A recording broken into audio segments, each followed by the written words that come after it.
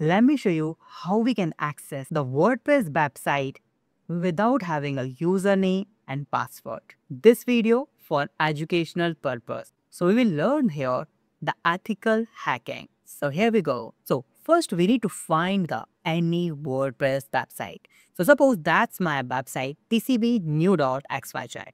You can see this is my website here, live website. Now first of all we need to know, is this a WordPress website or not? Okay, so I'm gonna use here the WebDriver Chrome extension that will tell you the website CMS. You can see this is telling me like this is a WordPress website. So you can download that WebDriver extension in your Chrome. Now we know that this website from the WordPress. So now we all know that if you want to log in into WordPress website, so you need to just type here the wp-admin and enter. And you can see you have a username and password option.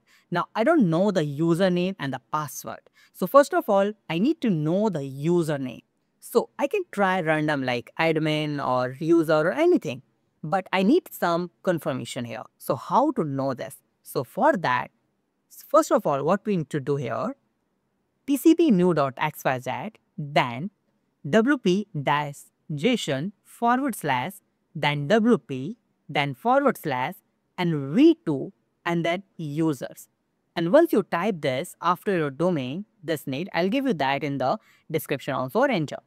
Once you enter, you will see that look like this. Now you can just click on the pretty print, just check this. And now you can see the ID and the name. So name means is our WordPress username. So now we all know that the WordPress username is the coding bus. Okay, now we got the username.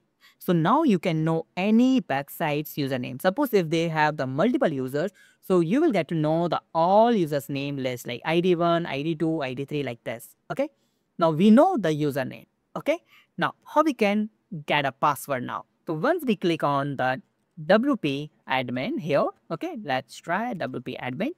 Now we know the username. Now we need to know the password. So how to know this? So we all know that mostly people use the common passwords, okay? Or we can have the random password list from ChatGPT or any AI tool, okay?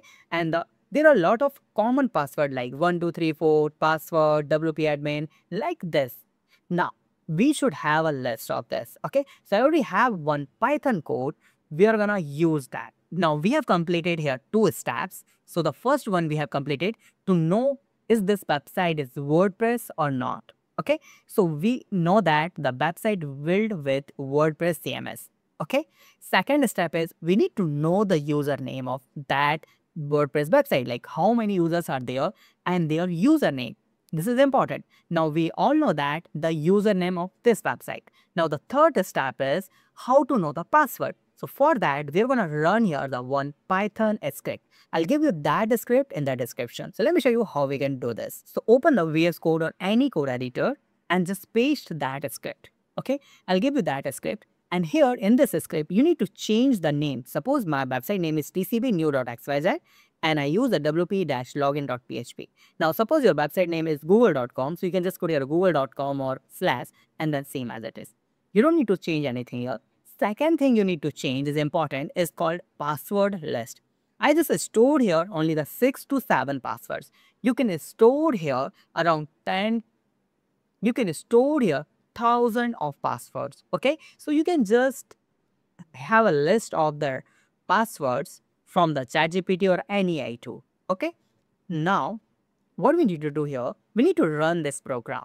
Make sure you need to install the Python and Selenium in your system. Okay, so now let's click on run and just wait some seconds. And you can see this one is, and he's automatically trying. You can see that the coding bus, we all know that the username. I already put here the username. You can see the username, the coding bus, because we know the user. Trying the coding bus and try. Oh, password is logged in. Let me check here. You can see the password 12 file, admin 123 file, but the 123456 password found. Fantastic. Finally, we have hacked the WordPress website. Let me just run. Let me just try. So the 1, 2, 3, 4, 5, 6. This is the password. Okay. Let me just try to click on login and done. Now we have successfully logged in into our WordPress website. In the next video, I'll show you how you can protect your website from all these hackings. So thank you so much for watching this video. Please subscribe our channel, like this video and share this video. Have a nice day. Be safe. Bye bye.